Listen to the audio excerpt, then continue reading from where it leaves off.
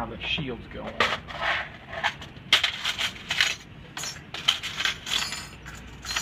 These can get deformed as well. If I find one, I'll show you. This is okay. I just put a little bend in them because they're just friction fit. Very carefully put them in like this and push on it in the back and everything will snap down.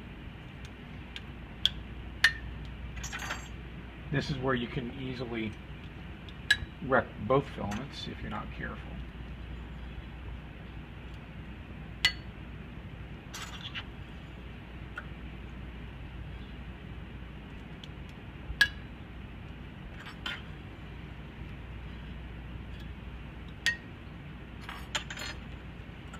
And if you don't hear a solid snap, usually that means something's wrong. So now I spin it again and just glance right across the top and you would see a shield that's out of alignment.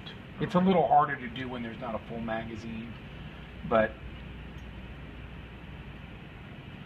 okay, because these things, if they're too high, if they get above that ear right there, you can hit something in the source. Yeah. All right, so now it goes back in. This leading pin has to go in first. Okay? Otherwise everything will be off because this is not symmetrical. So this is, since there's 15, that's in the middle of those two. This leading pin? This leading pin right there has to go in first.